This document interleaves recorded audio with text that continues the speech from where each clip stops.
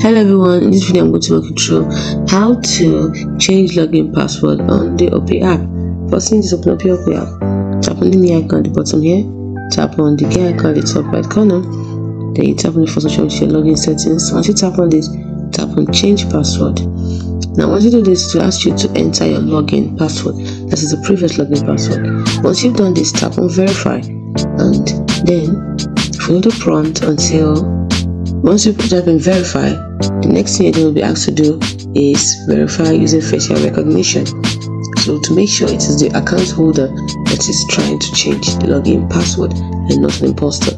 So once you verify using facial recognition, the next thing you're going to be asked to do, if you follow the prompt, after following the prompt, get to the part where you'll be asked to put in your new login password. And your login password, don't forget, is a 6-digit password you're going to use to log in. So once you've put in this new login password, you'll be asked to confirm by putting it in again. And once that is done, follow the prompt, and it's as simple as that. Hope you found this video helpful. If you did, like and subscribe to this channel for more.